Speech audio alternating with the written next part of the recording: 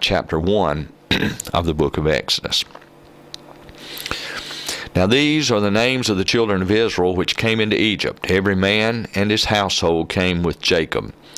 Reuben, Simeon, Levi, and Judah, Issachar, Zebulun, and Benjamin, Dan, and Naphtali, Gad, and Asher.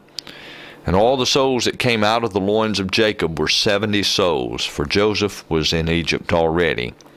And Joseph died, and all his brethren, and all that generation.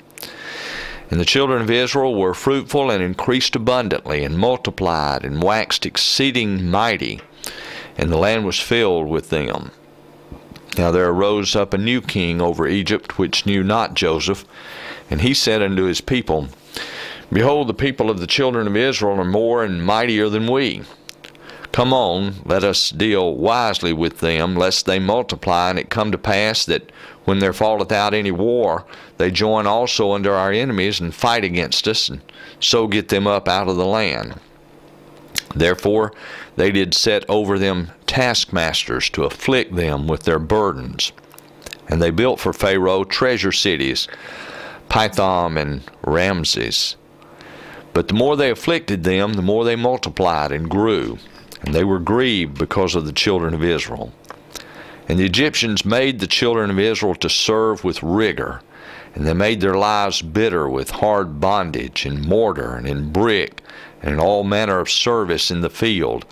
All their service wherein they made them serve was with rigor. And the king of Egypt spake to the Hebrew midwives, of which the name of the one was Shiphrah, and the name of the other Puah. And he said, When you do the office of a midwife to the Hebrew women, and see them upon the stools, if it be a son, then you shall kill him. But if it be a daughter, then she shall live. But the midwives feared God, and did not as the king of Egypt commanded them, but saved the men children alive. And the king of Egypt called for the midwives, and said unto them, Why have ye done this thing, and have saved men children alive?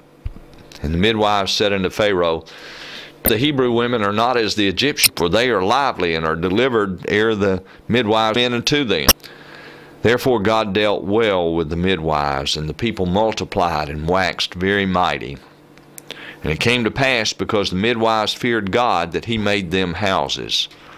And Pharaoh charged all his people, saying, Every son that is born ye shall cast into the river, and every daughter ye shall save alive. Chapter 1 of the book of Exodus. Now these are